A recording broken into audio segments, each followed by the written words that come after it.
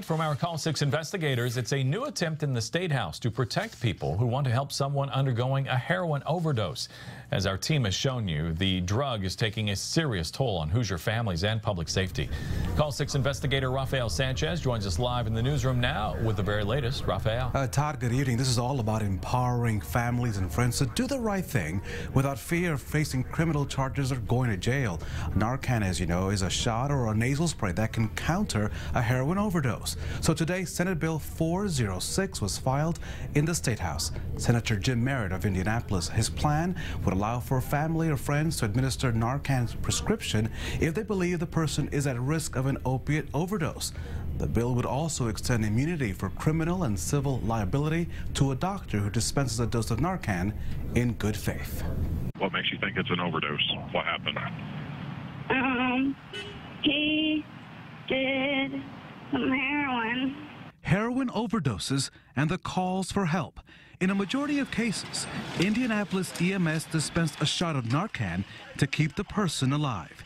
Dominique Levesque supports a proposal in the State House that could make Narcan more accessible. The nurse practitioner says the life-saving drug should not be feared, since it's not a controlled substance. To have it in my hands or in a family member's hands or even an addict's hands, so if their friend is ODing, they can save their life. There's really no reason not to have this available to the public. She's working with a doctor to create a kit just like this, complete with instructions for people who get a prescription for Narcan. She showed us this other product that actually walks you through the process of delivering a dose of Narcan. To inject, place black end against outer thigh, then press firmly and hold in place for 5 seconds.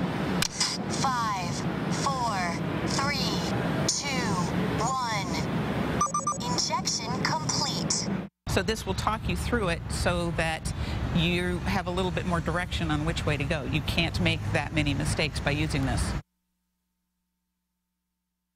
Dominique's son is alive because of a dose of Narcan, and she is still working with that doctor on those Narcan project kits. Now, Senator Merritt will be our guest this Sunday on Indianapolis This Week. The conversation begins at 8:30 Sunday morning right here on RTV6. Live in the newsroom, Rafael Sanchez. Now back to you.